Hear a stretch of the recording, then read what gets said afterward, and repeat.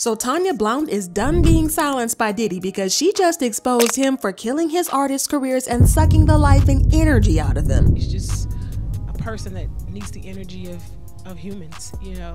Things are about to get messy for Diddy because Tanya's confessions have the internet reeling in shock, and fans are now coming for Diddy, and they are coming hard. Wait, did he really send one of his artists to prison?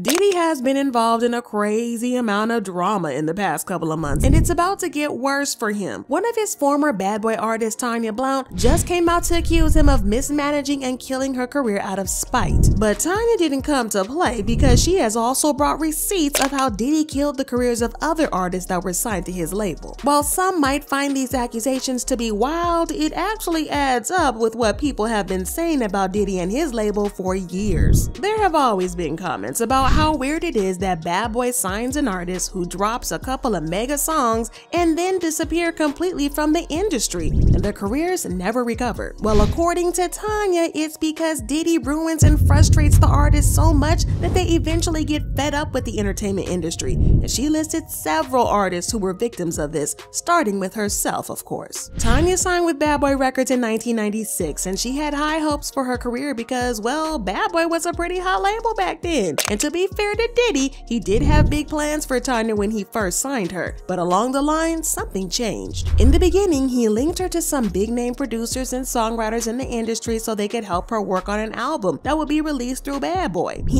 even got personally involved in the production part of things, and Tanya recalls that he was guiding the project. It was very exciting. But things went downhill when Diddy grew bored with her project and started paying less and less attention to it until he eventually lost all interest in it. According to an interview that she did with the Washington Post, she now alleges that he finally stopped working on it altogether, allowing it to languish for months. Eventually, months became years. There are only so many times that you can update a song. She insists that her issues were not just because Diddy ignored her album, because she now believes that Diddy tricked her and had been playing her from the very start. Her manager agreed with this in an interview. He claimed that they got caught up in Puffy's vortex. It gets even worse because the songs she was recording for the album were not the type of songs that she wanted to do. She felt like Diddy was putting her into a box when all she wanted to do was explore different sounds. In an interview with Elysian magazine, she said, "We had just recorded about 50 to 60 songs at Arista Records with Sean Combs. Everyone knows him as Diddy or Love now. I remember going to the studio and telling my manager, I don't want to do this. I want a different style of music and legacy. Why can't we blend all these styles of music that I grew up listening to? Why do I have to do this in order to make it? I want to record something completely different." So Diddy forced her to record 50 to 60 songs that she really didn't like,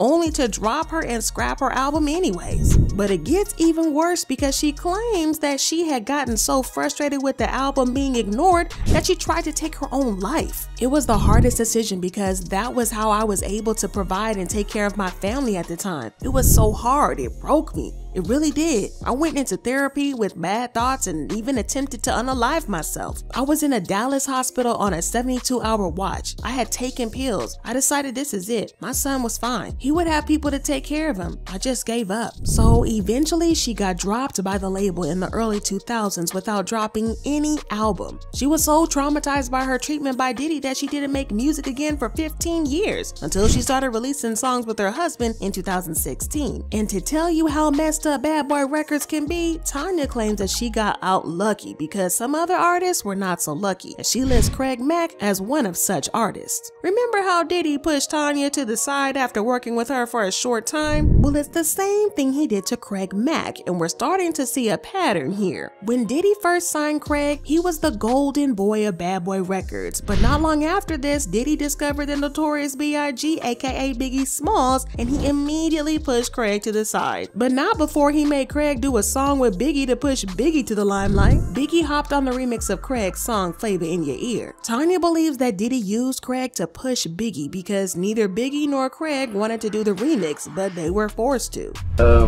But I noticed, like, on the remix, Flavor in Your Ear, y'all worked together. That was just something I had to do, you know what I'm saying? That's politics. Puff asked me to do it. Yeah. I did it. Things between Diddy and Craig got even worse when Craig changed his manager to someone he believed would be a better fit for him. Well, Diddy didn't like this and asked him to fire his manager.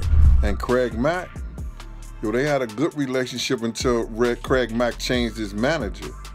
When Craig Mack changed his manager, Puff didn't like him for whatever reason he didn't. He told Craig, yo, if you don't fire your manager, nigga, you can't work for Bad Boy. So Craig was having problems and issues because he refused to fire his manager.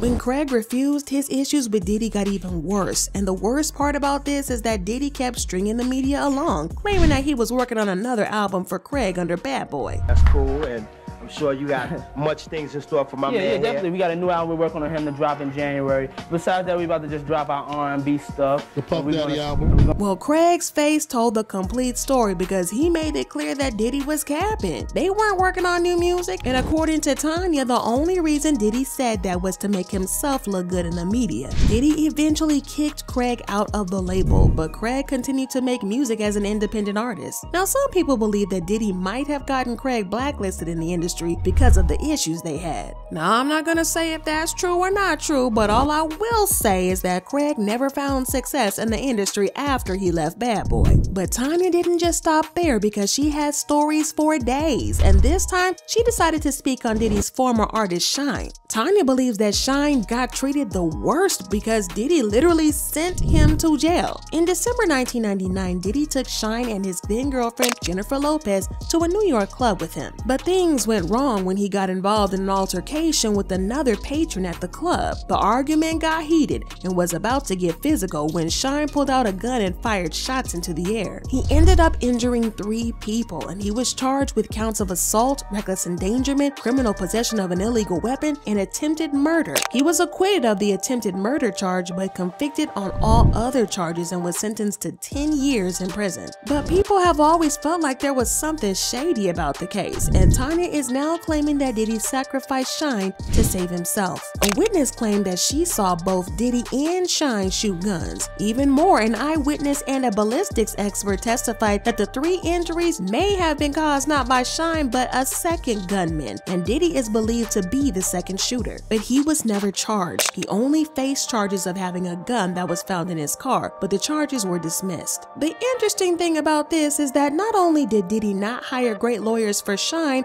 but he is also believed to have thrown him under the bus to take police suspicion off himself. According to his former bodyguard, Diddy allegedly paid witnesses to testify against Shine during the trial. Those people were testifying, they were brought to Puff first, saying that what they saw against Shine and what they saw Shine do. The DA didn't even know those people existed.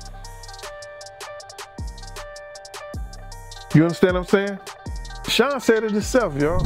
But the sad part about all this is that Bad Boy Records didn't drop Shine when he was in prison. Shine also confirmed that Diddy had betrayed him in a 2020 interview when he said, "Puff apologized. He did apologize to me for that when we met in Paris. He did say that he could have handled it better, but he was under a lot of pressure from lawyers to throw me under the bus." But Tanya doesn't believe that the lawyers had anything to do with Diddy's decision because she thinks that Diddy was just being selfish. Tanya's revelations have sparked a new conversation about Diddy and Bad Boy Records, with people saying stuff like, "Bad Boy for life" only applied to Sean. Look at his track record of him letting his artists end up on the streets or on drugs. These people helped build his empire and he threw half of them away like trash. That man is a scammer. That's why he keeps changing his name and trying to rebrand. Survive and Puff Diddy love. And Diddy is like a black hole. He destroyed so many careers it isn't funny. Everything he touches turns to ish. There literally isn't one story about someone signing with Bad Boy that ends on a good note. I'm one of those people that never believed in curses and blood sacrifices, but something is up with Puffy. Now I have to hear back from you guys about this. Do you believe Tanya's claims about